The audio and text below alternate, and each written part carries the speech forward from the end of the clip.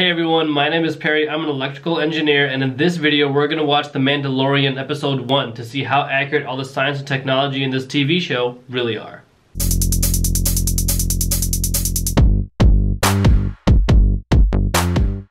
But I guess that's not going to happen this year. Probably not.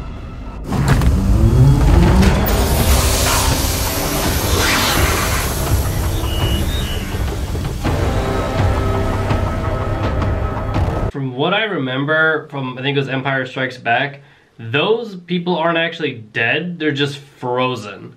The biggest problem for humans when it comes to freezing ourselves is that our bodies are mostly water, so if you did have your body temperature drop below freezing, then your blood would actually freeze itself and harden, which would cause damage to all of your organs. Certain animals like the Arctic ground squirrel and wood frog have ice nucleators in their blood that allow them to freeze themselves for winter and then defrost themselves for the spring. These animals will undergo the process of hibernation every single year, and like the Arctic ground squirrel, its body temperature will drop from 99 degrees Fahrenheit to 27 degrees Fahrenheit. Or if you're not in the United States, it'll go from like 37 degrees Celsius to -3 degrees Celsius. And along with that, their blood will actually, it'll be pretty much sub-zero temperatures, and their heart rate drops to 1 beat per minute, but they still stay alive, and they do this every year. Their nerves have adapted as well. Like when these animals actually freeze themselves, they don't feel cold. Their bodies just enter a hibernative state. For certain people that decide to freeze themselves after their death, well, for one, it's like $100,000, and well, this dude got it for free.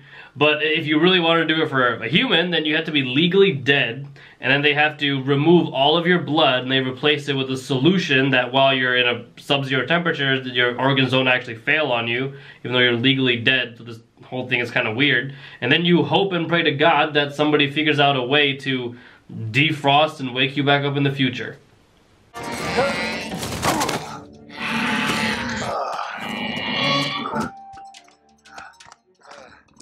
I don't have time for this.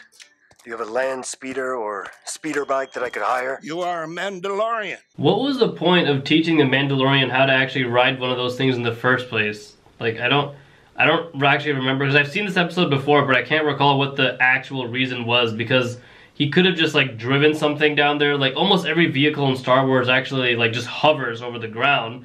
So I don't know why, like was it just to sell toys?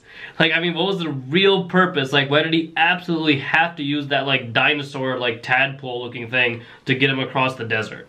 Even in the very opening of the show, we had that one guy drive over ice with that one vehicle. I mean, he was eaten alive, but that wasn't the car's fault. Like, well, I'm just wondering, like, what is it about this terrain that specifically requires that animal to cross it?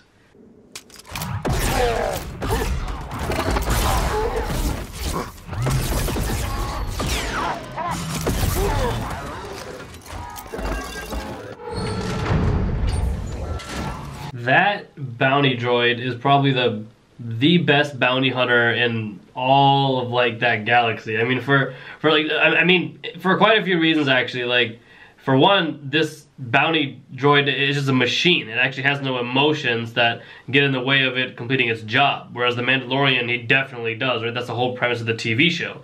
But like one thing too about this droid is that like it doesn't actually care for money, right? So whoever's sending it, I'm wondering why didn't they just send like 3 or 4 of them, and why not did you send a droid like in broad daylight when you could have sent like multiple of these things at night when everyone's asleep, and they all have perfect night vision and perfect aim and perfect memory. It's like why would you only send one at this time? Like, that doesn't make sense. Humans and other humanoid or biological animals and that we've seen in the Star Wars universe have certain issues that robots never have to deal with, like as some of the few I just named. And one of the other ones is that they don't actually have the skeletal structure to like turn their bodies. Like the robot can turn in 360 degrees of motion like constantly, right? And it can just shoot in any direction.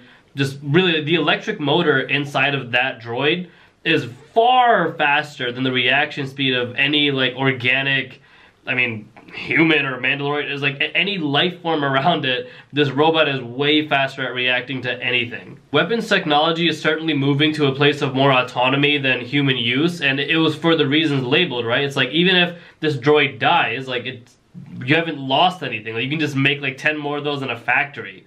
Whereas like if you lost a human, it's like you've actually lost like someone who could really contribute a lot to society. Whereas like just use robots, right? I said also that's what people are looking for.